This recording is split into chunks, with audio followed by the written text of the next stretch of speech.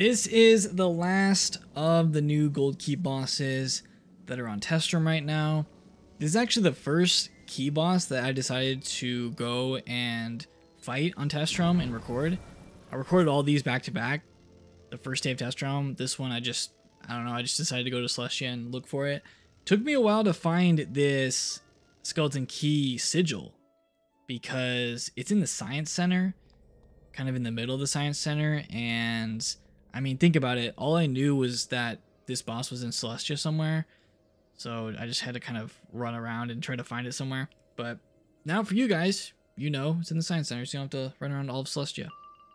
But this is going to be Drowned Dan and Sunken Sam, there's 3 of them, as his henchmen. Now, Sunken Sam, the Sunken Sams are all ice, and that makes it a little difficult because they do put up Legion shields and tower shields and that kind of thing. The boss, Dan, puts up a invulnerability aura first turn, which means he takes no damage until you get rid of it somehow. I'm not sure if he said the cheat code at the beginning. Cheat code. I mean, it is a cheat code. But if he did, I mean, I missed it. Man, that's so loud. That spell is ridiculously loud. So there's the code. 3 and then question marks for the rest of it. It's 4 digits. They give you the first one. And it's a 3. So what that means is, in order to unlock his invulnerability aura, you have to use a certain pip spell that he's giving you in this code. First one is 3, so you have to use a 3 pip spell on him. The other thing to note is you cannot kill the Sunken Sam minions at the same time. I actually tried that. The first time I went in here, I just used Stormlord, killed all of them, and that didn't work. They don't give you the code. In order to get the code, you have to kill them one at a time, which makes this take a little bit longer. Basically, this fight is just single hits only. So if you like using single hits, then this fight is the fight for you, because that's what you have to do here. You have to kill all the ice minions with single hits. Then you have to hit Drowned Dan with specific single hits that he tells you to do. And then it unlocks the aura, and you can finally hit him. So it's kind of crazy. Luckily, you can use feints, so it's not a big deal. But the code is 38 something. So you have to hit him with a 3 pip, then an 8 pip.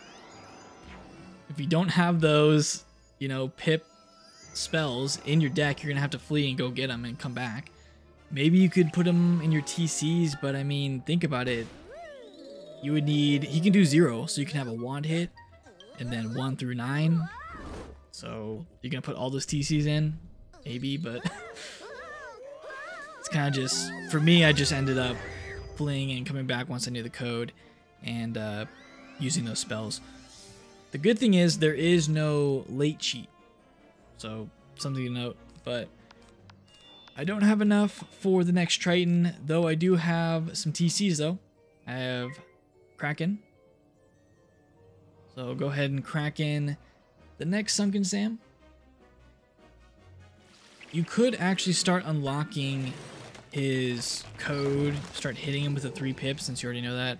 You could start doing that because I don't think it matters. Since we're not hitting him with any other spells, you could do the 3, and I guess you could do the 8 if you wanted to, if you had an 8 pip spell ready to go. So we put up a feint. Kraken's definitely going to kill him. He doesn't even have any tower shields or anything. And that'll give us the next part of the code. There's no way you could guess these. I mean, I guess you could, but you'd have to get pretty lucky. And I just feel like it's not really worth it. Okay, I finally can hit with Triton on the last Sunken Sam. We're definitely cutting out that turn because that turn took forever. The guy used Snow Angel and that spell's crazy long spell. And finally get Triton off. Definitely kills him. You only have to do 5k to these guys. And we can get the last of the code.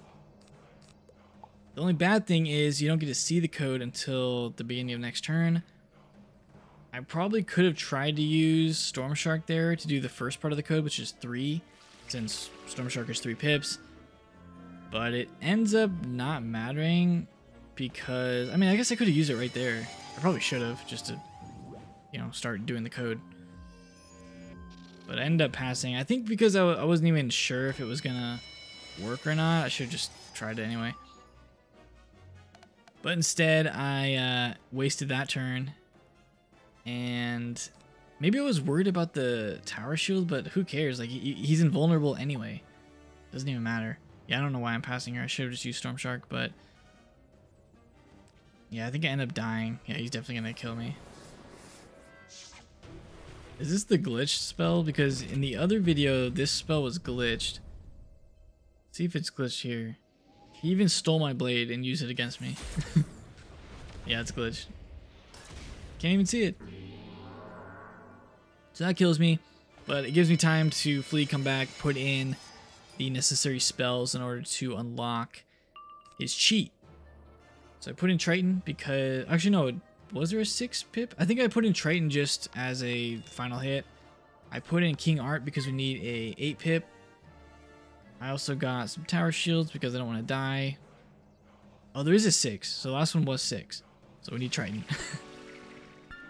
So we got Storm Shark, King Art, Wand Hit, and Triton will finish the code. I'm not sure why I didn't look for Storm Shark yet. I mean, in hindsight, I should have just used it by now. Or I also put in Rusolka. So there's my Storm Shark finally. We decided to use it. So we gotta start getting this code unlocked. Can't do any damage until this code is done. There's no reason to even blade.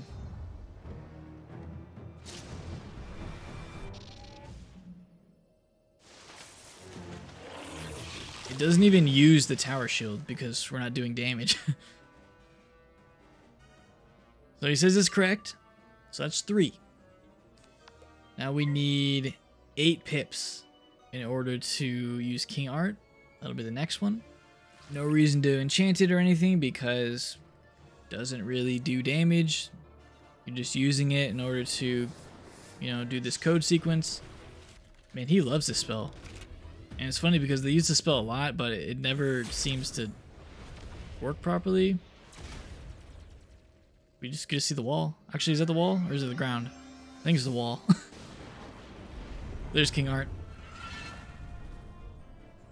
Yeah, this fight isn't too bad. Like, it's just a lot of single hits. That's all it is. And it's very specific single hits. So 2 or 3 hitters in this one would make this a lot easier. Definitely the way to go to get those codes going, to get the Sunken Sams defeated, and then the code going would obviously help. You could even do it at the same time, like as you unlock the Sunken Sams, get the code, you could use it on Drowned Dan.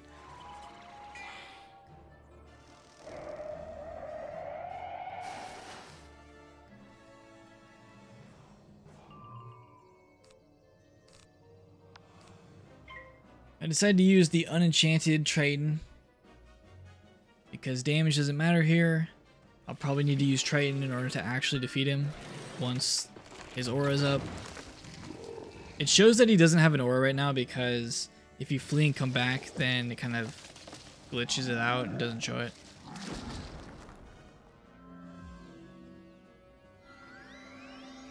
That will finish off the code.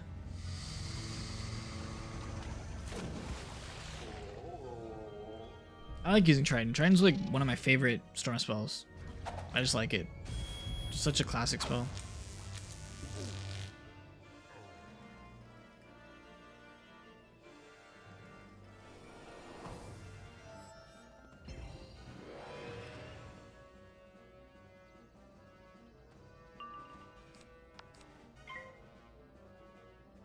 There we go. Rusolka is gonna finish this off. I was thinking maybe he was going to use that Nautilus spell again. Double Feint. Doesn't matter if he has a tower shield because it'll kill anyway. And that'll do it for Drowned Dan. So this fight wasn't too bad. Just takes a lot of hits. And with one hitter, it takes a little bit of time. That's why I cut out all the times that I'm just kind of waiting for pips, building up the next single hit. That is all the gold key fights. So I hope you guys enjoyed this look at some of these new test room gold key bosses. I thought they were a lot of fun. I mean, one of them wasn't as fun, but I mean, some good ideas going here. Some good unique mechanics that I like to see. So, and of course, some new drops. We get all these spellments that are dropped from these bosses. So if you guys enjoyed this, leave a like on it, and I'll see you all next time.